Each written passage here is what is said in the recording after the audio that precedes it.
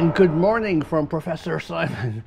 And I thought I'd just like to welcome all you new patrons to my channel and maybe explain a bit about what my channel is really about and why you're going to see some amazing films coming up in the future. I think the whole essence of what I do is the stories behind the news. I don't like people lying to us, whether it's corporations, governments, or the military. And so often stories that present themselves to you on television are not the full story. They've been, in that horrible term, economical with the truth. They are lying to us. So on your behalf, I dig behind the news. What's really happening in astronomy, in physics, in aviation, in broadcast. The hidden history, the histories and mysteries,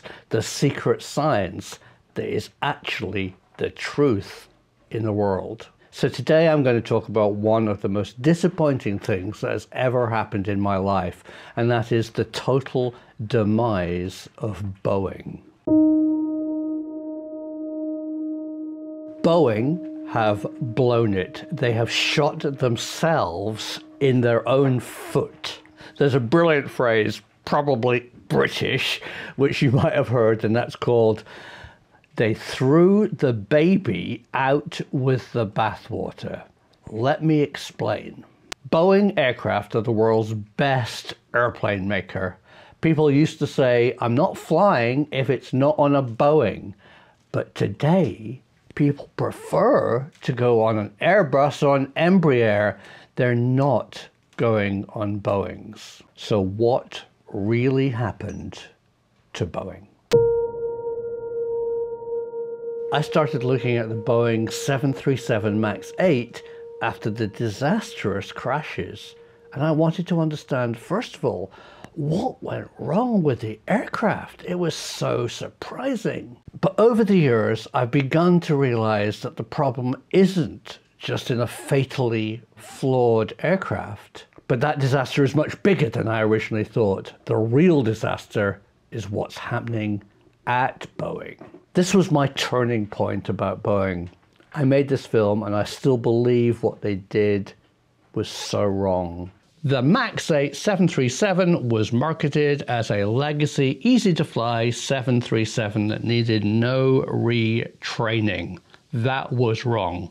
They tried to fix it by a piece of software called MCAS, which they weren't honest to the FAA about. It's a legacy of horror. And let's not forget, over 400 people died. So let's remind ourselves how Boeing sold their MAX 8 series.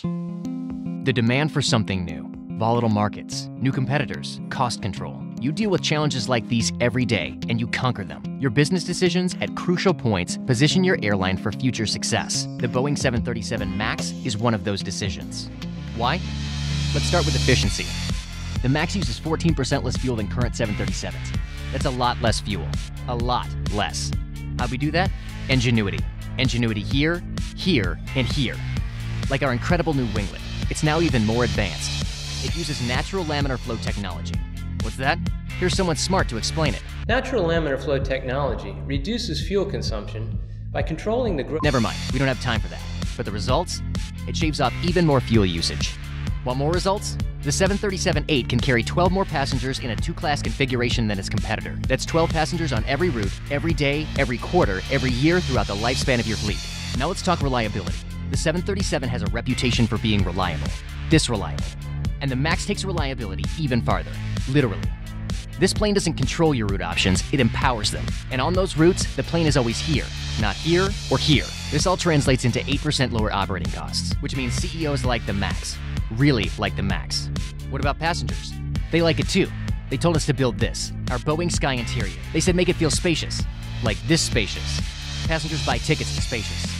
You know what else customers like? The environment. So do you, so do we. New engine advances have led to a 14% reduction in fuel and carbon emissions, and there's less noise. When the plane is here, it's like this down here. But what does all this mean when you're running an airline? It means for once, Your decision is clear. The new 737 MAX. Not on safety features, not on engineering brilliance, which they obviously put into it, but on the profit the airlines would make. And it's a story that keeps giving. This week, there's a damning new report which confirms what I've always thought really went wrong. A former senior manager at Boeing's 737 plant in Seattle has raised new concerns over the safety of the company's 737 series. In this new report, Ed Pearson claims that further investigation of electrical issues and production quality problems at the 737 factory is badly needed. Pearson claims that the regulators who have now released the 737 MAX 8 to fly again have largely ignored factors which he believes may have played a direct role in the accidents. He explicitly links the disasters to a disaster that's happened at Boeing in Renton.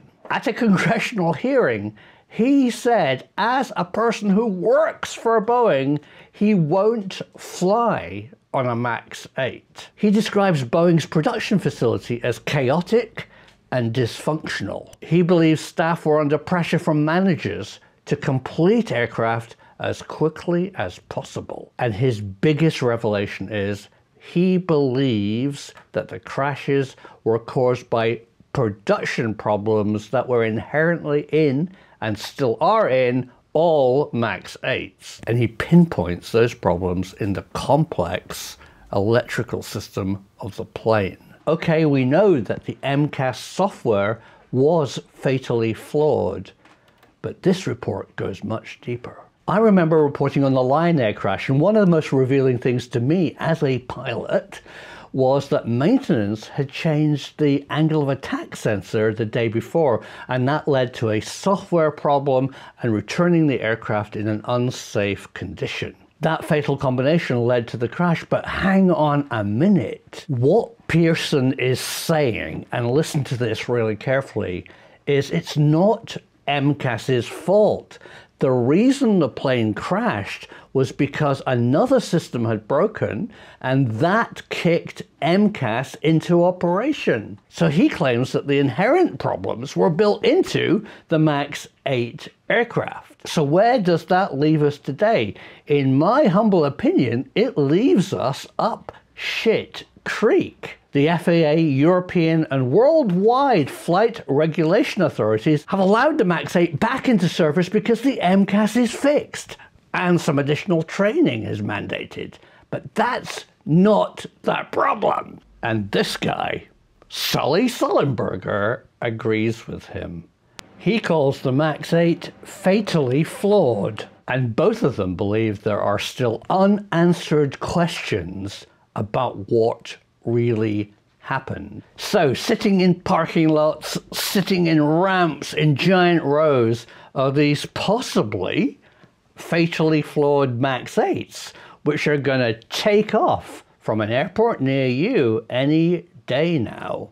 Boeing say the problem is fixed. Of course they say that, but I say this. I really hope that the MAX 8 aircraft proves itself to be a safe aircraft, but the real danger is still out there. And in my subjective, humble opinion, the problem is Boeing, a giant of an aviation company who threw the baby out with the bathwater and took profit over safety, who let their marketing department pander to airline profits, rather than listen to their established engineering base who always put safety first. So that's my story from behind the news. When you see the MAX 8 sitting at the Ryanair gate, understand that although it might be superficially fixed, there might be deep flaws lurking inside your holiday flight. I'm deeply saddened by what Boeing have done. The relatives of the dead from the Lion Air and the Ethiopian Boeing MAX 8 crashes are pressing for it not to be rushed back into service. They are insisting that a deeper, systemic investigation into what lies inside all Boeing 737 MAX 8s is carried out before it takes to the sky again. The truth is out there.